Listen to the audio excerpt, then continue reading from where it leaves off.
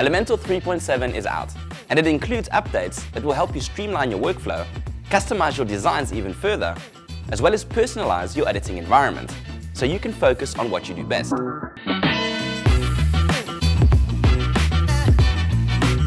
Starting with the possibility to localize your editing environment. Up until now, your WordPress and Elementor environment would adopt your website's language.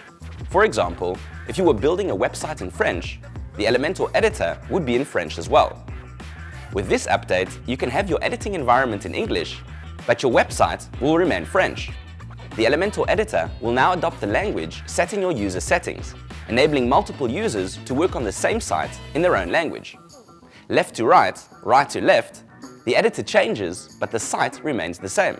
In addition, when setting Elementor to a language that is different from your site's language, placeholder text in the widgets will still be in your website's language.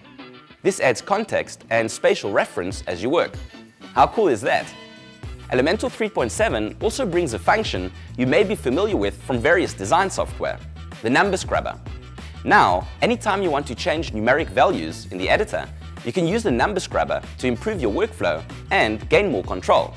It can be accessed by long-clicking the number field itself with your mouse, or by hovering over the number field labels. Once you see the object resizing cursor, you can drag your mouse to the left or right to change the value. For more precision, you can increase or decrease the value by increments of 1 by holding down the Alt key on PC or Option on your Mac, and by increments of 10 with Control on PC and Command on a Mac. Another update included in this release is the ability to define which WordPress screen you exit to from the editor.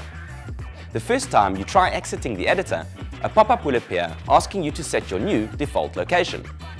Choosing WordPress Dashboard will take you to the generic WordPress dashboard.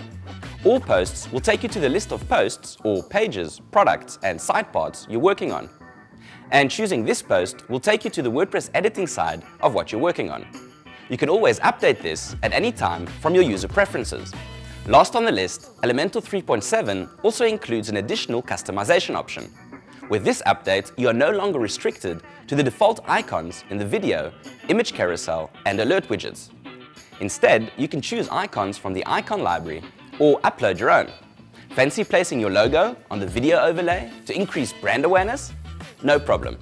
Go ahead and upload your logo instead of the default play icon. And voila! And that's it. We'd love to read your thoughts in the comments and hear about your impressions of these updates. And most of all, enjoy being creative. This is Ziv signing off. Ciao for now.